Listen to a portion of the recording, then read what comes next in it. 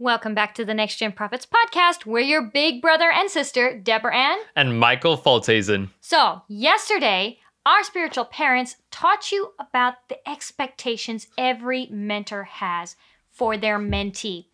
Now, I want to share a little more on the flip side of that because it took me a while to figure out what those expectations were because I'm that no-nonsense prophet, you guys.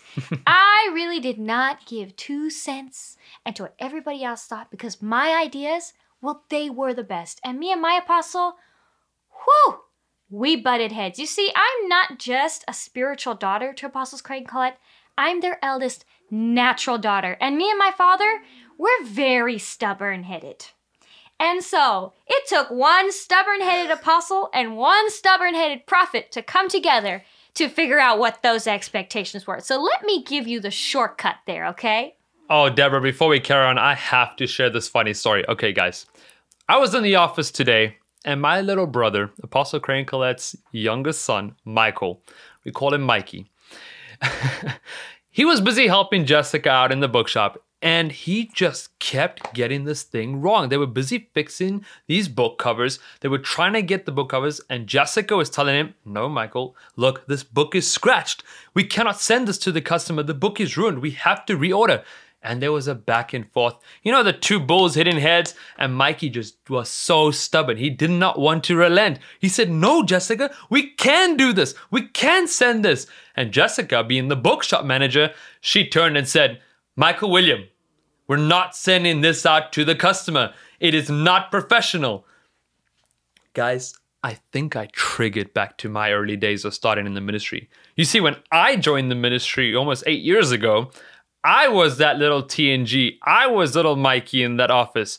And Deborah, I had to do the exact same thing. Literally, guys, word for word. What happened with Mikey in that office happened with me and Jessica. I wanted to send out, funny enough, the Strategies of War books. But the entire spine had these black ink marks on. Now, I mean, they're just ink marks, right? The interior is fine, the exterior is fine, everything is good. Except Jessica, she has an eye for details. She's our graphics designer and she does all the podcast graphics. So you know exactly what I'm talking about when I say eye for detail. Those are not professional. And I looked at her and I said, Jessica, we can send these books out. And there it began. The TNG, Mr. Michael over here, thinking he knows best, thinking that his way is the best way. I did not make a very good disciple, guys. I had to shift my mindset. I had to change until I got to the point where I was looking at those details, just as Jessica did, was I only able to progress forward.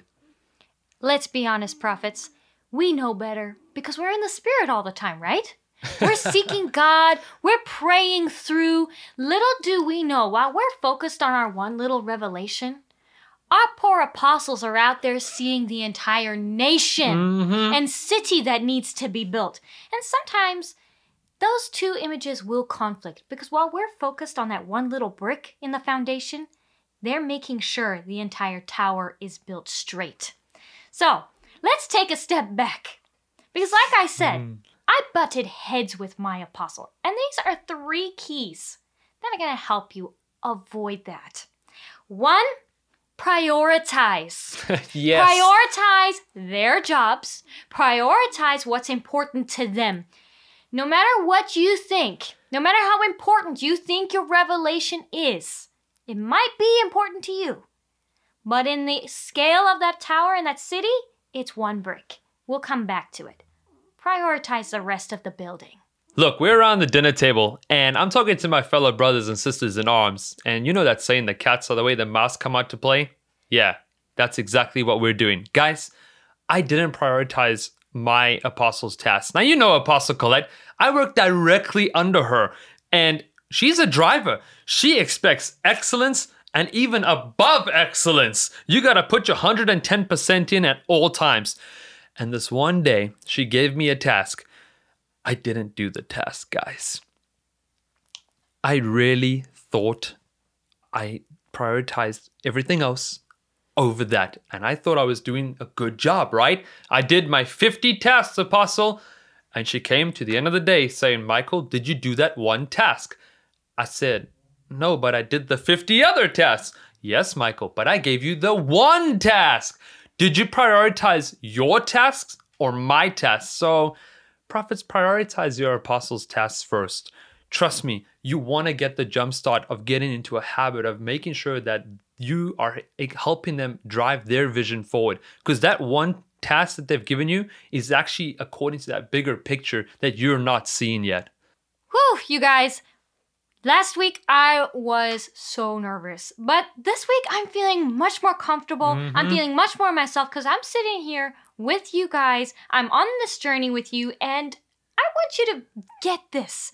We made all the mistakes so you don't have to. Please learn from us. And yes, we're sharing our stories. We're sharing our reality with you because we know the truth. You've hit this wall many times already. So let's show you how to get out because there's 2 more points I have for you. And they're relatively simple points.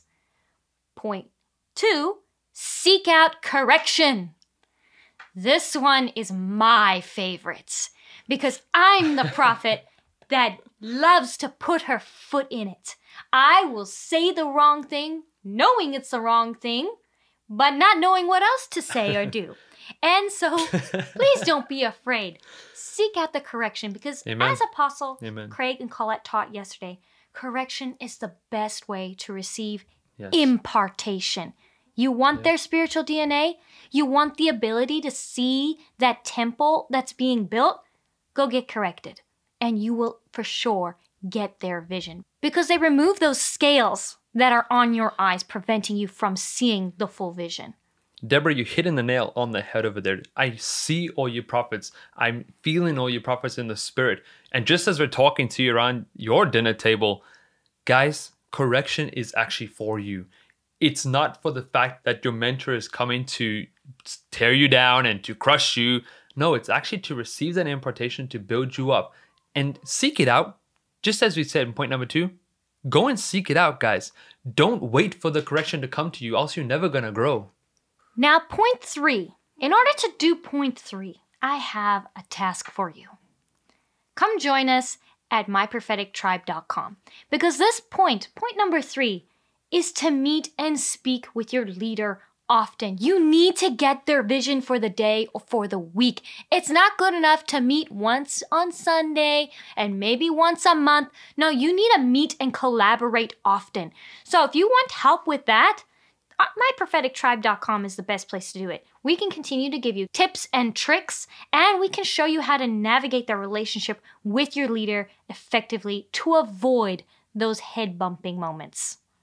I want to dive into that one word that you said, communication. Guys, this is vital step for the mentor and disciple, communication. And Apostle Colette, I love her to bits. She has a lot of men in her team.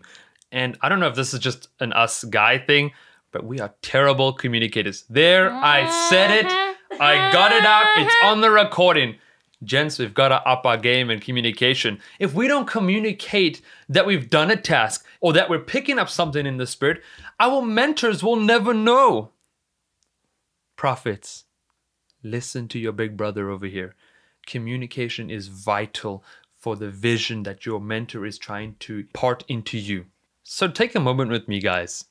When was the last time you communicated with your mentor? Come on. Think about it. When you know there's a disconnect, where you know where something is just not feeling right, the glue is not sticking, what did you do? How did you communicate? What happened in that moment, prophet? I love that key of how did you communicate? Because again, as prophets, we think we know everything.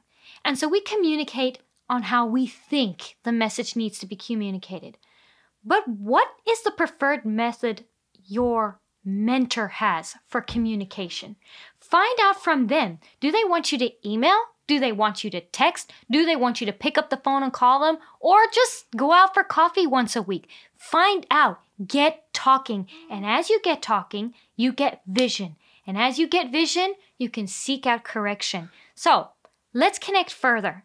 Let's help you figure out your strategy to work with your mentor at myprophetictribe.com.